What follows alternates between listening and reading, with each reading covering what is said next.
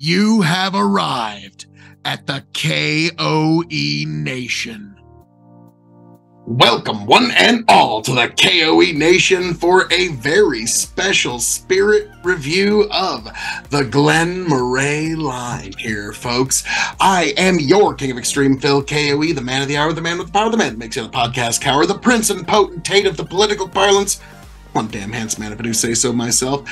And you can, of course, find me at K.O.E. Nation on YouTube, TikTok, Twitch, and now Twitter as well. And I am joined this evening by my indomitable broadcast partner, the one, the only, the 15-time Revolutionary Wrestling Podcast champion. I am non-chill filtered, quadruple distilled, and bourbon barrel finished. Ooh, nice, nice. So, Tony, before we're here, Glen Moray, what part of Scotland does it hail? This is the Spey side. The River Spey. Yes. So, Tony, okay, you know me, I'm a little bit of a Highland snob. You are? But boy, howdy, does the Spey side attract me more than once. I've been tempted by the River Spey. This is going to attract you 4 times over, because what we have here is, this is a fresh bottle that I'm not even a giant fan of in the past, of the Cabernet Cask finished Glen Moray. Guess what? 40% ABV. I'm going to say that over 2 very long evenings, discussing many life and truth, I knocked out an entire bottle of that over 2 very long evenings. All right, let's hear the pop. Marvelous. A+ for, Marvelous. I mean, let's be frank, Glen Moray is not what people think of when they think of, like, top-end whiskeys, like Glenfiddich or Dalmore or something like that. Now, roughly, you're going to pay anywhere from $29.99 a bottle to $39.99 a bottle for any of these cask finished Glen Moray. Cabernet. Oh, I'm going to love that, T. Oh, my God. Oh, give yourself a pour. Oh, yeah. It's just a bag of fruit, baby. Mm. Now, T, I'm a wine snob. Indeed. A little bit of wine. That's why you were necessary for this. All right, well, do the Cabernet.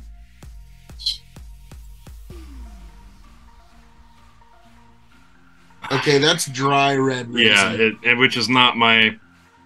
Out of all the wines here on the table... And there, you get more cask here. Cabernet is my least favorite out of the bunch, so... The nose, yeah. But this to me smells like if you mixed a dry red wine with Johnny Walker. That's what this smells like to me. Dude. That's exactly what this smells like to me. Specifically. Like Johnny Red. No, I was going to say Johnny Gold. I know it's a good Johnny, minimal peat, and it's got the cab finish with with a heavy char. So there's like a lot of wood that got in there. I'll move to Johnny Double. Oh, well, there you go, folks. Now we get into the tasting part, T. Yes. Good luck editing these solo reviews. Oh, yeah. Because you're going to be bouncing back. Oh, I'm aware, but I am above it, folks. You won't even be able to tell. I might even like edit in a few like standing ovations where like people think like Phil. Yeah, don't worry, it'll be awesome. And I'm out. No, I'm out. That was Tony's that was my final review. appearance. No, that was it. That was it. Tony. That was his retirement. That was his swan song. All right, Glen Moray Cabernet Cask finished. Now, again, this is dry red with oaky cask influence. Yeah, and you... Like, one time, I actually got a California cab that was finished in a bourbon barrel. Oh. And I feel like it was to fix some of the harsher edges on the cab. But I liked it. Yeah, you get a lot of that peat on the nose the longer this sits. And I'm imagining that's what we're going to get on the palate as well, so... Yeah. Slangeva.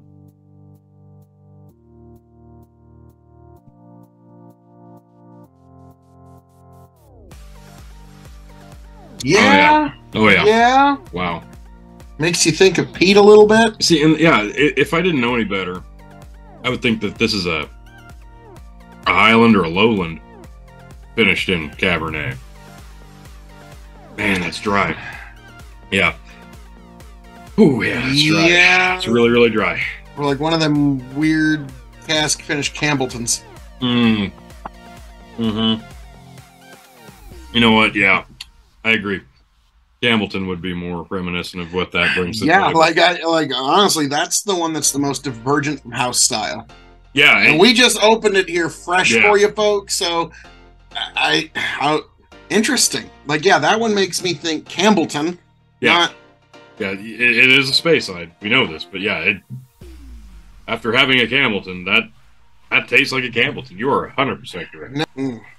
Now, Tony, now we get to a very interesting part here, and that is the grading of each of these whiskeys. All right, so we're gonna grade them all as a single malt, as a Scotch, as a whiskey. It's shelving, and for those new to the show, the secret fifth question. Tony, Glen Moray CABARNET Cask finished. Yeah, I had to buy that bottle 5 just so we star could scales. do this review. Yeah. I'm gonna go ahead and rip some band-aids off here. Scotch. I'm sorry, nice try, Glen Moray, 2 stars.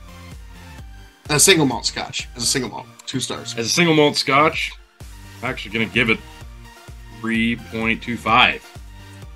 Because this is more proof of type for what people who typically drink Scotch are going to find. This somehow manages to find it's got a Scotch base that's welcoming.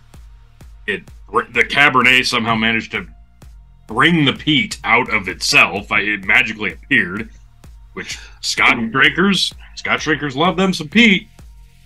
Got it. This is proof of type. So yeah, 3.25. Okay. As a Scotch.